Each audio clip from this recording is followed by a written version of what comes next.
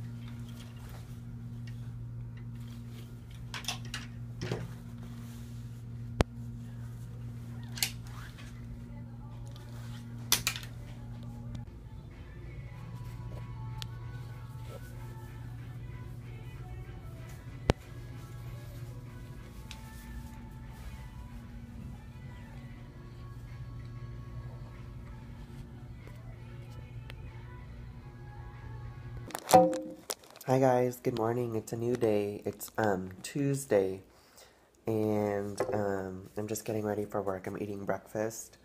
I'm eating a donut. I don't know if you're gonna be able to see, but it's a chocolate donut with sprinkles, or not sprinkles, peanuts at the top. It's really good.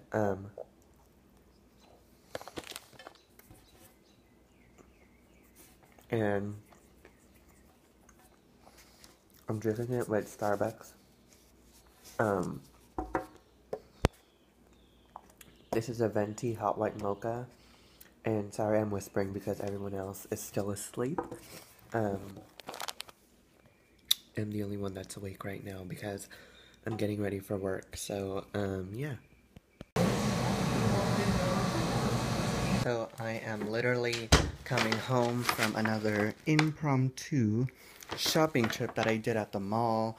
I'm so exhausted and yeah, so I just got home and I had this on my mind for a while because I'm kind of like pissed off about it. So I went to Forever 21 and when I was checking out, I know they've been doing this for like a few months now, but the lady was like, "Oh, would you like a bag for 25 cents?" And I'm like, I mean, for me, um 25 cents. I know it's probably like nothing to some people, but 25 cents really for a bag. I remember a couple of months ago it used to be like 10. Prior for me going today on this trip, I remember a couple of months ago I asked for a bag and she goes, would you like a bag for 10 cents? And I said, sure.